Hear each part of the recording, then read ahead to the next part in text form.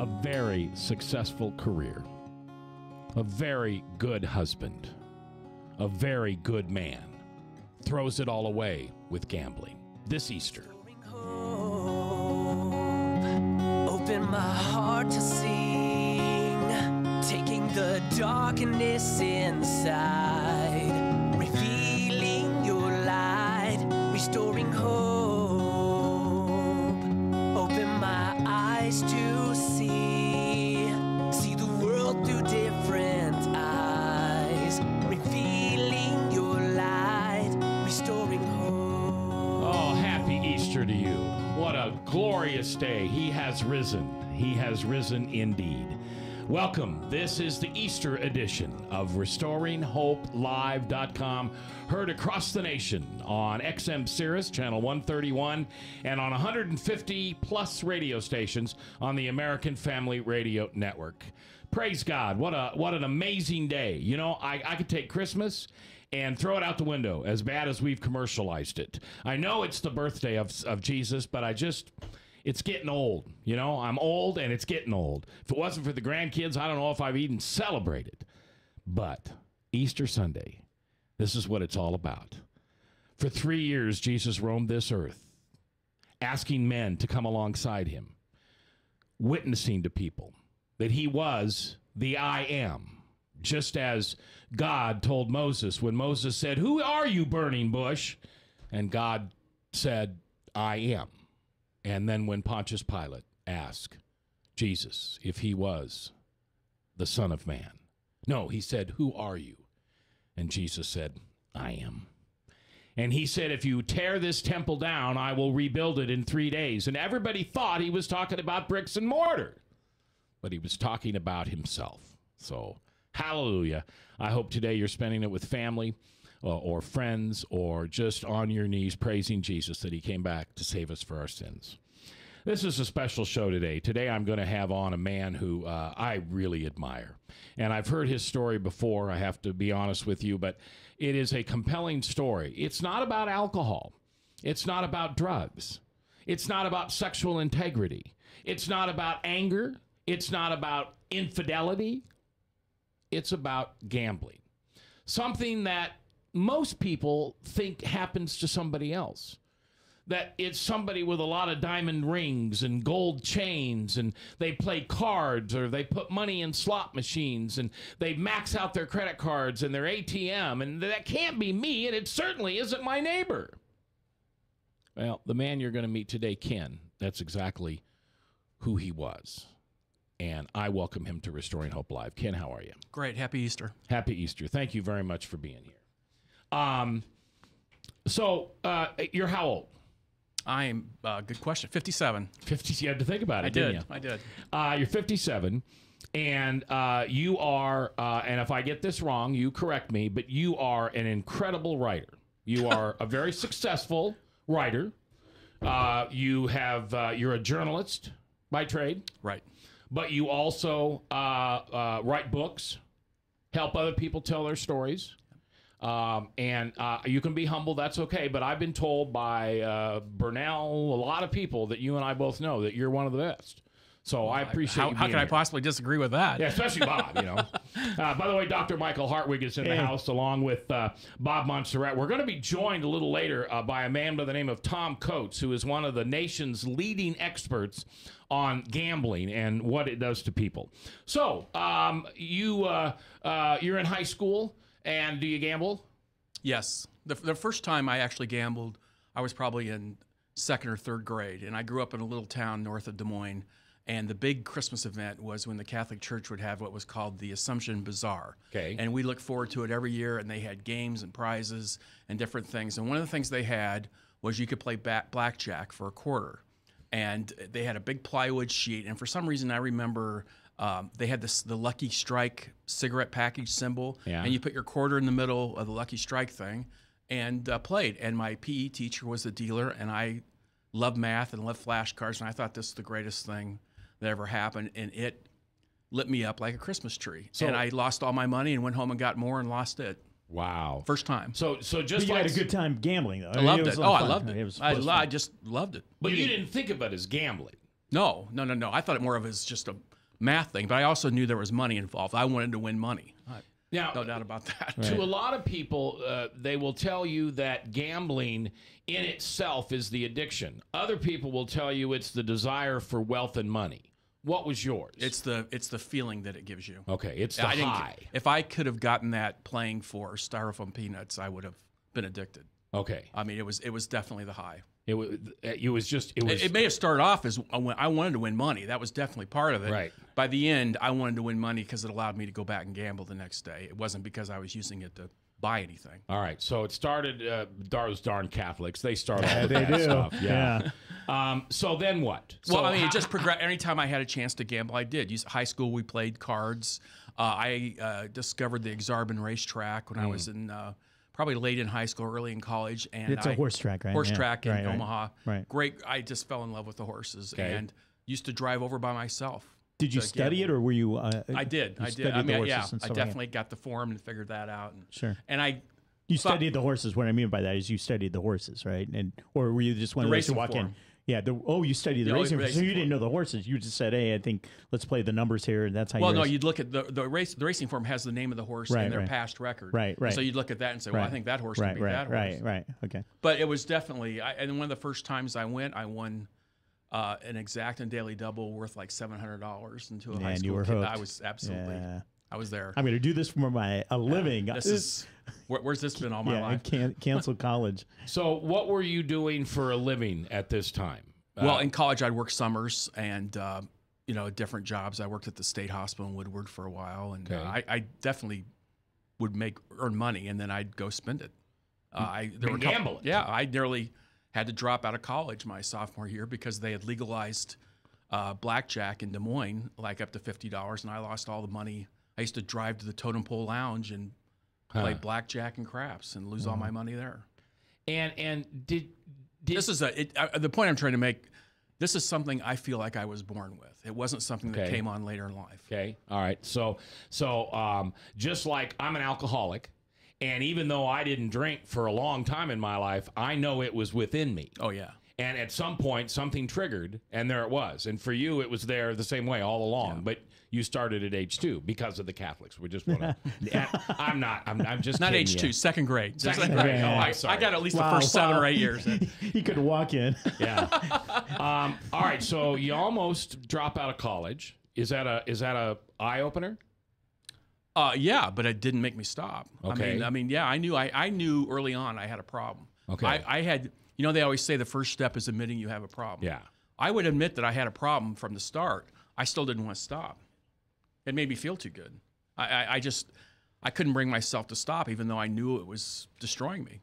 But did you seek help? Yeah, many, many times, over and over and over again. I went to counselors. I went to psychologists. What are they telling you at that point?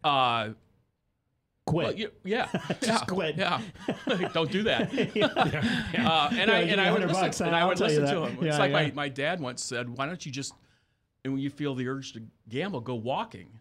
I said, "I'd walk to Las Vegas."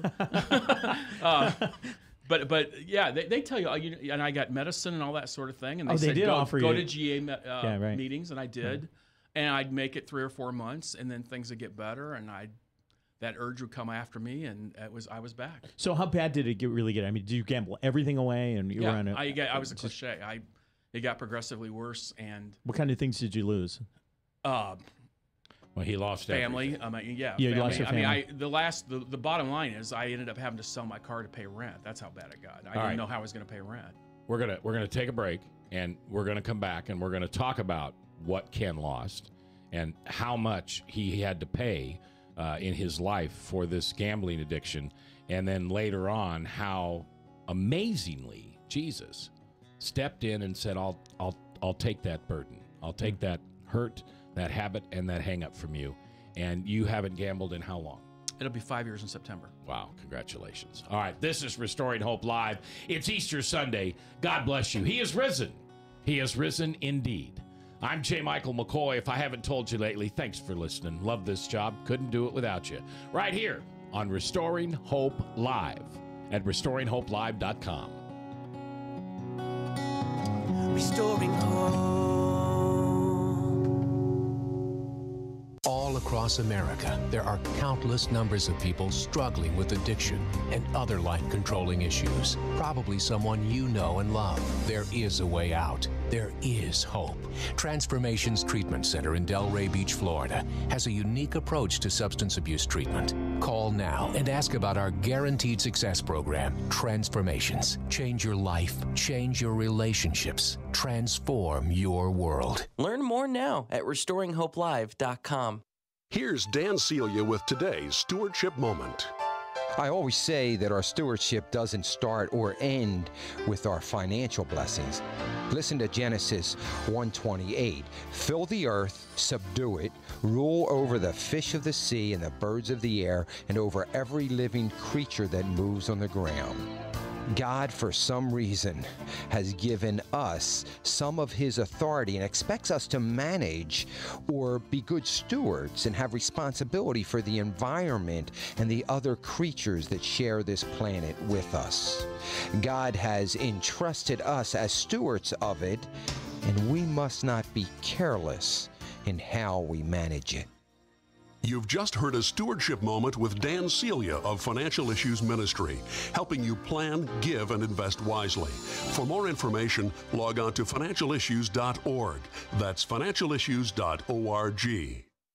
It's about life's hurts, habits, and hang-ups. It might be alcoholism. It might be an eating disorder. This is a Christ-centered program. And what we try to do on this program is give you an insight, a peek inside what that hurt, habit, and hang-up looks like to help you personally cope with it, or maybe to help you help the one you love cope with it. Restoring Hope Live, every Sunday at 1 o'clock Eastern. Brought to you by Transformations Treatment Center. Find out more at RestoringHopeLive.com. The Pocket Testament League presents Pocket Power. Read, carry, and share the gospel every day. If you've ever failed to share your faith because you just didn't know what words to use, then carry the word with you. We give out the Gospels to everyone we come in contact with. It's so encouraging to watch somebody actually open it and look through it. And then hopefully later they can pull it out and read it.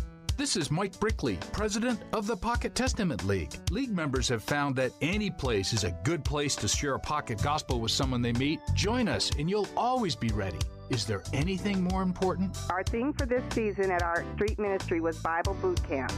The Camel Gospels of John are perfect for the packages we will be passing out at our season end carnival. Thanks. What are you waiting for? Read, carry, and share the gospel every day. For more information, call 1-800-636-8785 or visit pocketpower.org. That's pocketpower.org. Today, millions are struggling with alcohol or drug addiction. If you or people you know struggle with a chemical dependency where a substance owns you, and you have other struggles such as depression, anxiety, or trauma that can often go along with it, get your freedom back and successfully transform your life from one controlled by addiction to a clean, sober, fulfilling life. Contact Transformations Treatment Center, where our caring professionals will help you find your freedom. Transformations Treatment Center offers both a 12-step and a Christian 12-step program, providing healing for the mind, body, and spirit. At Transformations Treatment Center, we understand the pain. Get your freedom back. Transform your world. Addiction specialists are ready to take your call. Call now, 877-989-5758. That's 877-989-5758. That's 877-989-5758. Restoring hope.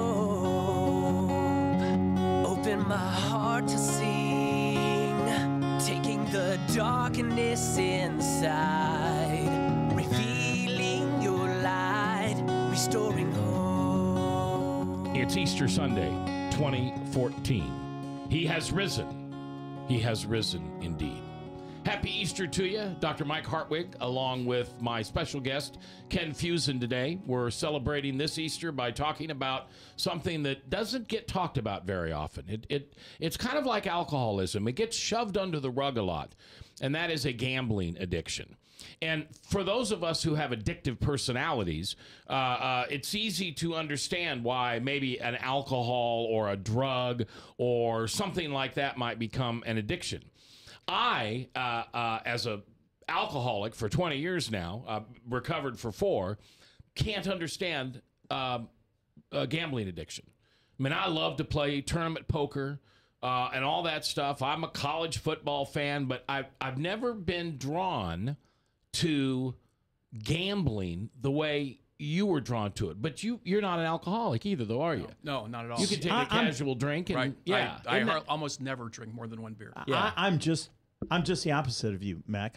This whole alcohol stuff is just like that. Just stop, you know. Yeah. But this scares me. Really, gambling could get you. Yeah. Oh yeah. Clearly, this is I've got stories in my past, and it started out very much like him, and then it goes into trading commodities, and then it goes into trading stocks, and then it go. I mean, it just scares me because I know that I'd probably be living on the street somewhere. I've often thought I'll know gamblers who are also alcoholics, and I relate less to the alcohol, but drug addicts. I've never taken heroin in my life or cocaine. Right. But I think I know how it feels. Yeah. And it's that kind of buzz. Yeah. Where alcoholism, I'm not into. I think it deadens your senses a little more. Sure, it does. Yeah, and alcohol. Briefly, here's how I describe it. We're all born with a God hole, and that's a place that God wants you to choose Him to fill that hole. Well, for years I chose alcohol. You chose gambling. Matt, can I chime in just for a Tom second? Coates is here. He's a national gambling expert. Well, I just wanted to chime in just for a second because the researchers that have done the research, Ken, and I think you know this, describe the high that you and others have felt from this that are addicted gamblers as a cocaine high. It stimulates the same centers of the brain that create that cocaine high. And the problem with that is that first high is always the best, they say. And you're always trying to get back up to that high. And, of course, that first high can't be achieved after the first time. So more and more money oftentimes, and faster the mouse chases on the wheel to try to catch up to that high that's never going to be achieved. So I just wanted to throw that in. Yeah, that's a good point. And that's a lot of the psychology behind casinos. The smells, the sounds, the carpet, the colors, right? Oh, exactly right. It is institutionalized addiction, and I will tell you, and I could go on for hours, and you don't want me to, but it's not the other areas you mentioned. Poker, Mac, the fourth floor at Prairie Meadows that is the poker. You can't smoke up there now. Right. They don't make much money, and it is not an overly addictive. Neither is the horse racing. You can't go outside and smoke cigarettes in the horse track. Where you can smoke is where 80% of the revenues now come from. These slot machines, and not the mechanical slots, which we're still supposed to have and be limited to in Iowa. They've overlooked that. It's the video slots that are the intentional. They call it the crack cocaine of the addicted gambler. The video slots. Ken, was that your issue? I started off with horses and used to look my nose down at people who played slot machines. It's ridiculous. Why would you play something you know is going to beat you? Yeah. And then one time at Prairie Meadows open slot machines, the horses were over, and I wasn't done gambling, so I started playing slots, and man, it was like crack cocaine. It was because normally the evolution of the addicted gambler used to be able to take a year or so. Now 1 weekend. They can go from a casual nothing to a hardcore pathological gambler, and that's because of these video slots, institutionalized addiction. Yeah, part of my PhD is I did a research piece on it. It took a whole semester long. I headed up a whole team of people that went into one of the casinos in Chicagoland, and we interviewed people in the process of it and learned a ton of stuff, learned how to really, the odds on all the games, and figured out all the games and what was really going on behind the scenes. And the conclusion of our study was that, and we even interviewed the owners and the managers of all that, and the conclusion of the matter is the whole thing is set up to give the ambiance that you're a winner. So from the time that a guy like Ken or me would walk in, they want to present this thing that you're a winner. So if that theory proved true, we should be able to walk up to anybody and say, how are you doing? Are you up or are you down? Majority, 90% of the people that we asked that question to said, oh, no, I'm up. And then we'd follow them around and watch them lose thousands of dollars, come up and send somebody else up to them. Hey, are you up today or are you down? Oh, no, I'm up. Well, I lost a little bit, but overall I'm up. And the whole thing is trying to get this picture that I'm a winner. So, personal question. Sure. Why aren't you a gambling addict? Jesus Christ mugged me, in your words. Okay. Yeah. And I think there's enough of the Holy Spirit in me to say, Mike, you can't do this. And for me personally, that in my life, I saw some of that tendency from my father, which is another story in and of itself. But then, so I got away from it. Besides that, good Baptist boys don't go down to the casino, But they'll play the stock market or they'll play commodities, because commodities have a much more dramatic. And so sort of like what Ken's story is here, I try to study it and try to give logicalness to it. But if you're not a farmer, it's nothing more than a crapshoot. I mean, that's what it is. And you get that high. I'll never forget the day I made $700 or $800 on wheat. And then the next day, lose $1,000 on pig bellies. What year was that have been that you were doing that? We should probably talk afterwards. It sounds pretty good. What years were those? Oh, man, I can't remember. You're talking about 70s, 80s? It's probably in the late 80s, early 90s. I was a commodity broker in the 70s and 80s. Oh, really? Yeah. I don't think you knew that. Merrill Lynch most of the time. Oh, yeah. They were too highbrow for me. Ken Fuson is our guest today. It's an Easter Sunday 2014, and we're talking about the addiction of gambling. And Michael asked you, Dr. Hartwig asked you a minute ago, what did you lose? And your answer is everything. Oh, absolutely. It was a matter of time, but as Tom says, it got progressively worse. I had left I used to work at the Register. That's a newspaper. And I had left my job there to write a book. And I got an advance for the book. And I also got my pension at the same time. And I lost the book money and my pension. I was playing on the internet. I was betting horse races from like 6 in the morning when they'd open in England until 2 in the morning when they'd open in close in Australia. I was doing that every day and just thousands of dollars. And then I lost, before that, my wife had kicked me out of the house and we eventually got divorced. I lost, I didn't lose my job because of gambling, but I could have. I had misused a credit card and there was a possibility I was going to get fired. I didn't, but I decided it was time to go. Yeah. Anyway. So in the process, were you thinking, well, I just need to win. I just need to win. Everything will be okay if I could just win. I don't think I was even, at that stage, I was so, I always trying to do was get enough to gamble the next day. I wasn't even thinking long term. Wow. Really, I wasn't. I at some point, I had a friend who said, what are you going to do when you're broke? Yeah. And that kind of hit me, but I didn't stop still. So a friend knew that you were gambling? Oh, if you were a friend of mine, I'd probably asked you for money. I still owe friends. I hit everybody up. My family members, friends, old school teachers. Oh. That's fun to live with. Yeah, I'll bet. Yeah, anybody. I was desperate for cash. Did you ever get money from unethical places? Well, I don't know if you consider payday loan places unethical, but at one point, I never went to the mob or anything like that. But at one time, I had 5 different loans at 5 different payday places. Really? And I'd get my paycheck and pay off 3 of them, then go back the next day and get the money from them, and then go pay off the other 2. That's how chaotic life was. Now, you said your wife kicked you out. Kids? 2 kids, 2 boys, 2 and kids, a stepson. And was it because of your behavior, or was it because there was no money? Both. Okay. I think mostly I was not a good partner at that time. Well, I was distracted and angry and preoccupied. And we know the actions or the behavior of an alcoholic. What are the actions and behaviors of a gambling addict? Lying constantly, looking for money. I would this kind of behavior.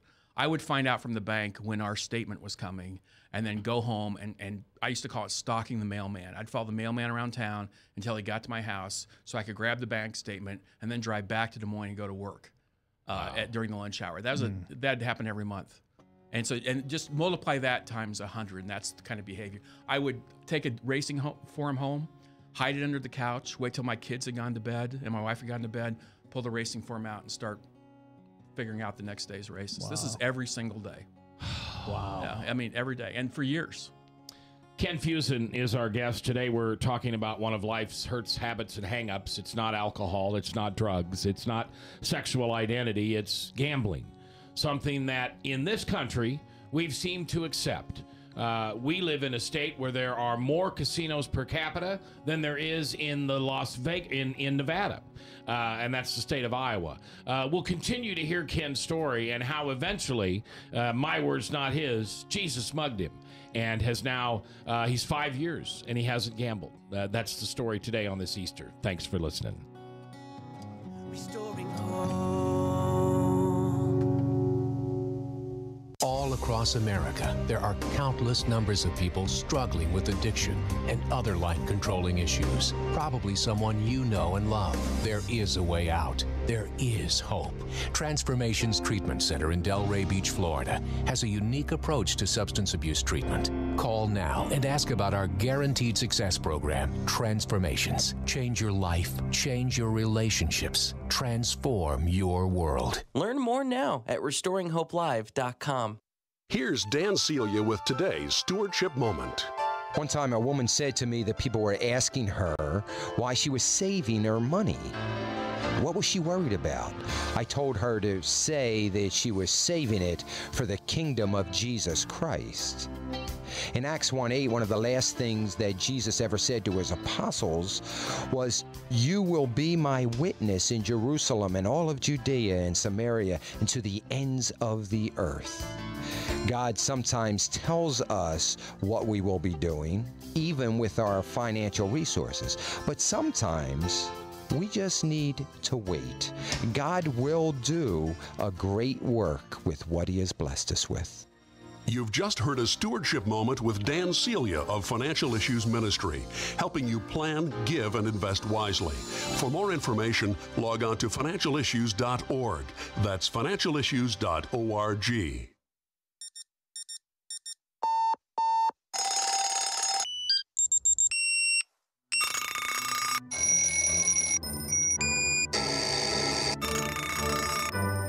Make sure your child is up with the alarm and ready for school each morning, because missing just 18 days, even in middle school, will put their graduation at risk. It's up to you. Learn more at boostup.org. Brought to you by the U.S. Army and the Ad Council. The Pocket Testament League presents Pocket Power. Read, carry, and share the gospel every day. There's no easier way to share your faith than by giving someone a free gift, the Word of God in a compact, pocket-sized gospel. I plan on giving the Gospels out to people I meet. I'll put a few of them out in a truck stop, and they're handy to carry. I can give them to people I come in contact with every day. This is Mike Brickley, president of the Pocket Testament League. League members have found that any place is a good place to share a pocket gospel with someone they meet. Join us, and you'll always be ready. Is there anything more important? I have never used these gospels before, but I plan to give them out wherever and whenever I can. At restaurants, when I meet new people, even with family members. Thank you for your service. What are you waiting for? Read, carry, and share the gospel every day. For more information, call 1-800-636-8785 or visit pocketpower.org. That's pocketpower.org. Today, millions are struggling with alcohol or drug addiction. If you or people you know struggle with a chemical dependency where a substance owns you, and you have other struggles such as depression, anxiety, or trauma that can often go along with it, get your freedom back and successfully transform your life from one controlled by addiction to a clean, sober, fulfilling life. Contact Transformations Treatment Center, where our caring professionals will help you find your freedom. Transformations Treatment Center offers both a 12-step and a Christian 12-step program, providing healing for the mind, body, and spirit. At Transformations Treatment Center, we understand the pain. Get your freedom back. Transform your world. Addiction specialists are ready to take your call. Call now, 877-989-5758. That's 877-989-5758. That's 877-989-5758. Restoring hope, open my heart to sing, taking the darkness inside, revealing your light, restoring hope. Welcome back. He has risen. He has risen indeed. Happy Easter 2014. I'm J. Michael McCoy, and this is Restoring Hope Live, a program that deals with life's hurts, habits, and hang-ups. Mostly alcohol and drugs, sexual identity, anger issues, things like that. But also, we deal with some other things that some of us don't think about, that people have issues. I mean, you see it on, The Sopranos, or you see it on the movie Casino, or you see it on some of those. But you don't think of the guy next door, the dad, the husband of the guy who's literally spending everything he's got and more to chase an addiction. And it's kind of interesting because I was thinking about this a minute ago. You know, every day when I drank, there was some point when my body shut down. I simply couldn't function anymore. That didn't happen to you until you had no more money, right? Right. And that wasn't necessarily a daily thing. That could be you ran out of money once a month or something. Or were you always going through money? I always. But I remember one time I was working in Baltimore at the time, at the newspaper there, and I was living in an apartment, and it was a Sunday, and I woke up, and I was exhausted. I'd been gambling all weekend, and I just said, I need to do laundry. I need to do some things, and I actually almost started crying because the idea of just staying home and getting those things done when I had money in my pocket, I couldn't do it. It was like, I've got to go gamble. I've got to go, you know, and I couldn't resist. So you would get exhausted. All right. So what finally brought you to the point? You said your wife kicked you out. Relationship with the kids? Yes, no, kind of. Okay. I have. Yeah. Okay. Okay, but back then. Oh, rough. What finally brought you to your knees? I ran out of money. Completely. Yeah, absolutely. I mean, I did not know how I was going to pay rent. I had 30 days to figure out what I was going to do, and I ended up selling my car to pay rent and getting an old cheap car. And at that point, I remember I just said, okay, God, I give up. I had tried in the past. I had asked God for help in the past, and it would accept it for, 2 or 3 months, and then I'd just go back. Now, this time I said, I give up. What was your relationship with your Creator like for that period of time? Oh, non-existent. Okay. I mean, I wanted to believe more than I believed. Okay. I was a skeptic. Okay. I mean, you're a journalist. That comes with the territory. I was always the kid and I'm not making this up. I was the kid in Sunday school the teacher wanted to slap because I was always saying, you don't know that. How do you know that? And I got kicked out of a few Sunday school classes. And that was kind of but I really admired people who had deep faith and always have. And those people, you just know it when you look at them. Mm-hmm. My mother-in-law was like that. And people like that I really admired, and so I wanted what they have, and I never thought I could have it. That was my relationship. But now you have it. Well, I said I surrender, and here's what I tell people now: that it's one thing to ask God for help, but then you've got to let Him. Yeah. And that's what I'd let Him, and and now in the movie version, everything's puppies and rainbows, but it didn't work like that. It's like, okay, I'm going to help you, but you're gonna live on the edge for a while. But it was weird. I was a freelance. I was basically relied on outside work. And right when I thought I was going to be broke, I'd get a call from someone who had heard about me or knew a friend, and I'd get enough money, enough work to pay the rent that month. It happened over and over and over again to the point where I would just like, yeah, I knew. I mean, it was almost like, yep, got another one. It was like, I described it this way: the old Popeye cartoon where the little baby would walk on the construction girders, and right when it was getting ready to drop off, another one would swing in. Yeah, that's what my life was like. But God was helping me, and then I was assigned to do a story on the Lutheran Church of Hope, which is a big church in West Des Moines, and by a local magazine. And I started studying that and listening to some of Mike Householder's sermons. And I heard the one he did on Christmas called Illumination, about the darkness and the light. And I knew that darkness. I knew it. You know it.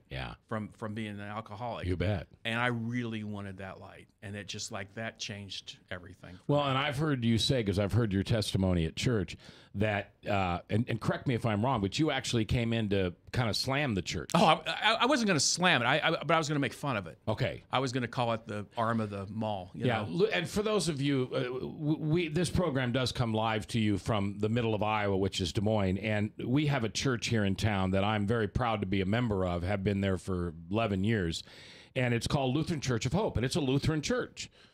It's the largest Lutheran church in the world. In any given Sunday, we have 14, 15, 16,000 parishioners. This weekend, which was Easter, yesterday we had, 5 services, and today we'll have 4 or 5. We'll hit that 30,000 mark. Now, remember, there's only 500,000 people in our metropolitan area. So you've got almost 10% of the population that goes through this door. And it's just one of those, and I know it's been called a mega church, I know what a mega church is, and ours isn't a mega church. No, I feel I've made some. It's the smallest big church I've ever been to. That's I've right. made some really great friends there. Yeah, I mean, yeah. lifelong friends. Yeah, so that's what he speaks of when he talks about Lutheran Church. But again, there was a surrendering element to this, where in the past, I would tell people, I kept seeing that surrender Dorothy from the Wizard of Oz, and I wasn't going to surrender. I wasn't going to give up. And then finally, I was so beaten and broken, and I had nowhere else to turn. And I just want to tell people out there that if you're going through something bad, you can ask for help, but let him help you. It will happen. It will happen. The thing I try to explain to people is, I just told you how I gambled every day and every hour I could. That urge was there 24/7. That's telling me go, go, go. It's gone now. It is gone, and that's why I'm not skeptical anymore, because I know I didn't do it. I tried a million times to do it. I tried even when I knew I was destroying my family and hurting my kids, and I still couldn't do it. God was able to do it. Yeah, it's called an addiction. Yeah. Yeah. But there is something more powerful than that addiction, and that's God, and that's Jesus. And if you turn your life over to it, you might find that you can defeat that addiction. Yeah, and for those of you that aren't regular Christian radio listeners, and you just happen to pop on this, and you think we're just a bunch of Jesus freaks, like the what's the television show where they get so goofy? Anyway, praise the Lord, or whatever it is, where those pastors are just hammering away, and then eventually they ask for money. A, we're not going to ask you for money, but B, Ken's the real deal. Ken's the real. This isn't made up. This is not some actor or celebrity. This is my friend Ken, who I go to church with on Wednesdays and on the weekend. And I've known him. I've known of you for a long time, as you've known of me. Did you ever write any bad articles about me? No, you probably did. I did not. You did not? Oh. Well, you're one of the few. I write unless you were dying or had some horrible disease, I probably didn't write. No, not yet. But just please understand, when this man says to you, "It was with me 24/7," that's the accuser. Okay, that's it. You either have God's will or you don't. And everybody says, "Oh, well, there's free will." No, because free will isn't free. You have God's will and everything else. And Ken had everything else. And Jesus filled that hole. What a wonderful testimony. What a great testimony. One of the specialists we have in the studio today is a guy by the name of Tom Coates, and he's a nationally accredited spokesperson, and you walk the walk and talk the talk. You fight casinos and gambling and everything that you can, and it's not because it was your addiction or anything. You just believe that it's morally wrong for the state to take so much money out of people's pocket. What do you call it? You call it social predatory. Well, I call it predatory. Yeah. It is inherently. Yeah, I've dealt with this, Mac. I mean, I mentioned to Michael when he was in that going back into the 70s and 80s, I was a commodity futures broker. I mean, I saw and fed off of some of this. I saw some guys that were highly addicted. They needed to trade the futures every day. When I came here, when I accepted Jesus Christ, and he opened the door to come back to Iowa, I was down in Texas at the time, brought my family back and started Consumer Credit here in Des Moines, and we became Iowa's largest credit counseling agency and have been for many years. They came to me different ways. I was appalled when I saw what was going on with the state of Iowa when I had left it in 81 and when I came back in 87. We were already moving down this road of gambling. Yeah. And so I was, in 92, I was the only Iowan asked to go to, of all places, the MGM Grand in Las Vegas and testify in front of the National Gambling Impact Study Commission. Dr. James Dobson sat on that commission. There were 2,000 people out in the audience. And I told them what I was going to tell them, and I took pride, and there were only two people that were booed that day, Dr. James Dobson and myself. Now, as a gambling, a former, what do you call yourself, a former gambling addict? I still call myself at meetings a compulsive gambler. I'm in recovery. Okay, for 5 years. Yeah. Congratulations. Thanks. I didn't do it. What do you, I know, but you surrendered. Yeah. You know, you did. Don't say you didn't do that. And I understand as a Christian what you're saying, but God gives us the choice. You can turn to me or you don't. And if you don't turn to me, you lived a life like that. I lived a life like that. We've all lived lives like that at one point or another. But you dropped to your knee and said, "I'm done.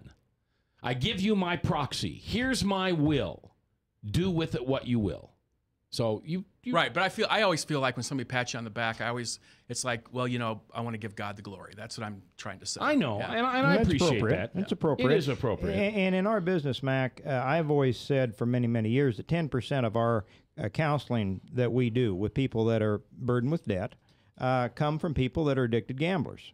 And it's people like Ken that come in. Ken, you mentioned the payday lenders, the credit cards, the cash advances.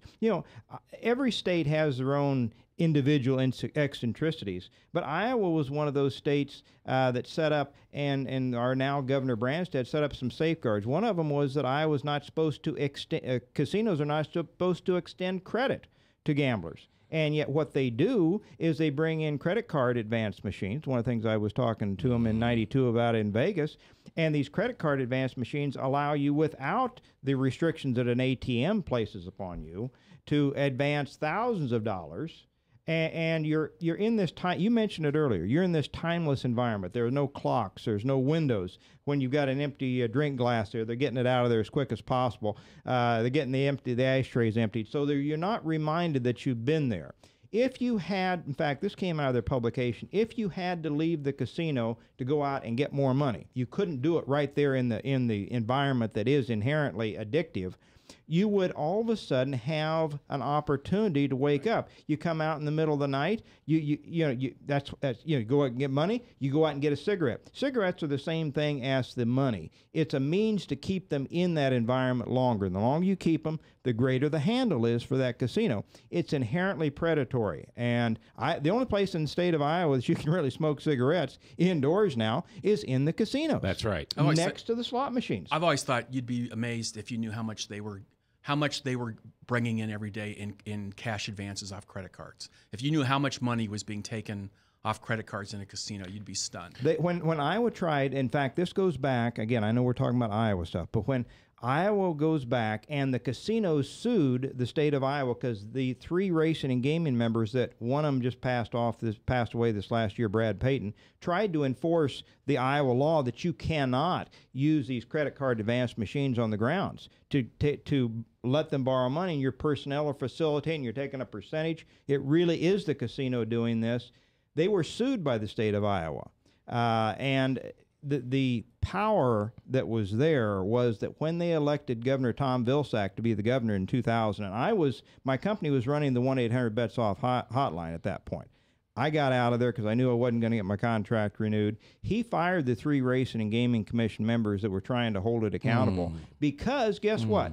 His first visitors were the casinos. They helped to pay off his campaign debt, and their payback was that they would get rid of these casino commissioners that were holding them responsible. So, and you mentioned earlier, Mac, this unholy alliance between the gambling industry and the states is what I take real umbrage of, because it inherently corrupts the very institutions that are ostensibly supposed to be protecting their citizens, like Kent.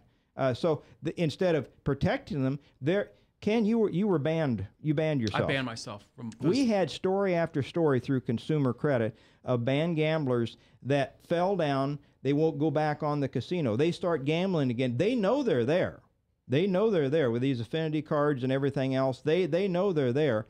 Only time it becomes an issue is when they win a big jackpot. Husband told me a while back his wife won a $10,000 jackpot. She'd been gambling a long time. They called her in, wouldn't pay the $10,000, told her to stay where she was. They were calling the police. They had her arrested for trespassing, and that went against her criminal record, which he said then later made it difficult for her to get a job. Yeah. I mean, how predatory can you be? Yeah, right. And a lot of people, this is Restoring Hope Live, by the way, and we thank you for listening. Live on XM Sirius and the American Family Radio Network. It is Easter. And I don't know what you talk about on Easter other than redemption. We'll go blow that was up. a slip. But redemption. And you're talking to a guy today, Ken Fuson, who has been redeemed through the blood of Jesus Christ from his addiction from gambling. And you said earlier that you used to have this buzz 24/7 that you needed to gamble, and that's gone. Yeah. And I understand that. I needed to have a drink every day at 4:30 or 5, and if I didn't, my day was just messed up. And You know, we have liquor in our house. My wife loves to drink wine from time to time. We have dinner parties. Doesn't faze me anymore. And before, that would have driven me crazy. It's so hard for people to understand what it's like to have an addiction. It's why they dismiss it as, well, it's just you're weak or it's moral failing and that sort of thing. And I always said, if I could make you feel how I felt, you'd understand it. And I can't, of course. But when you're in the middle of it, when you're in that trance-like state, you feel like, I felt like if I didn't go gamble, I was going to die. I know that was a lie. I know it was the addiction telling me that, but that's how it felt. And it becomes so uncomfortable, that feeling, that you say to yourself, I'd rather give into it than feel it anymore. Of course, the lie to that is it just makes it worse. It just comes back even stronger. But that's how it was every single day. And some days I wake up and I wait for that feeling to come on me, and it's just not there. And that's what I say another prayer. Thank you. I had a question. You know, dealing with gambling, I see it different as far as being addicted to gambling and being addicted to alcohol. Now, Mac, for you, in the back of your mind, you were afraid that the law was going to catch up with you, meaning that you might get a criminal record for being arrested and driving and so forth. Yeah, absolutely. Now, you wouldn't have... I stopped drinking and driving. But that wouldn't be a concern of yours. No, my concern is, and with a lot of gamblers, is the IRS. Because you start not paying or you owe more money. So then you could go to jail if you're convicted of not paying your bills. Or, you know, I know many gamblers who have been in positions to embezzle money, and they have to write bad checks and that sort of thing. I never was smart enough to figure out how to embezzle. A high percentage of the embezzlements that go on in this country are tied back to an addicted gambler. It's a huge percentage. And this goes back to the casino's responsibility for things. I do not blame the casinos or the racetracks for my addiction. I told you I was an addict from second grade. Yeah. They didn't cause it. But the fact the Catholics. The fact that no, no, I know. The fact that you can go into a casino and that you get these little cards, and the more you put them in the machine, they're reward cards, and the more you play, then you get T-shirts, or they'll send you money to get you to come back out there. It's their way of keeping track of how much you're spending. And I've known people out there, I've known people who have embezzled money who have used those cards. Now, if the casino sees that someone who's not normally out there is all of a sudden betting $1,000 or $2,000 a day, why doesn't that ring an alarm or a bell where they say, we should check into this? What's going on here? And they don't. And I think it's, at some point, I think they're an accessory to what's going on. There's a lawsuit over in Omaha right now, and I won't maybe mention the name of the company, but they had a woman that was their CFO, their person handling their finances, and in less than 3 years, she embezzled about I think it was $4 million from them, and it was the casino in Council Bluffs, and they had a person that was assigned to her when she pulled up. They saw her car coming in. They assigned, if she gambled too long, they put her up in a room. They had special accommodations for this person. They knew she was only making about $60,000 a year. She had no way to lose $4 million in 3 years period of time. And the lawsuit doesn't name her except as part of it. It goes after the casino, and it'd be interesting to see how that one settles out, because they're saying that what you're saying, Ken, is that the casino in this case intentionally facilitated the theft of that money. Yeah. I know this is a program of hope, and I don't want to talk about that. I think that's another issue. The thing is, I really want people to know is that if they're dealing with an addiction or a family, you don't have to keep living like this. You don't have to do it. One of the things I tell people, their first meetings at Gamblers Anonymous, I say, if you stop, this is as bad as it ever has to get. But if you keep going, this is as good as it's ever going to get. Right. It will get worse. But there is hope out there. Yeah, there is no big payday in gambling, is there? Oh, there's many big paydays, but you gamble it all right back. Well, that's what I meant. Yeah. You don't win some amount and then quit. No. You don't. And that's the nature of it. They sink the hook sometimes with that first big win. A lot of times, many gamblers are created into an addiction because they win that first big pot, and it sinks that hook, and it excites the brain that's going on. Yeah. You look at it, and maybe they advertise the machines, guys, well, they'll pay back 90 or 92%. Well, but the addicted gambler, which is half of their revenue, half of the revenue of the casino is coming from people like Ken, problem and pathological gamblers.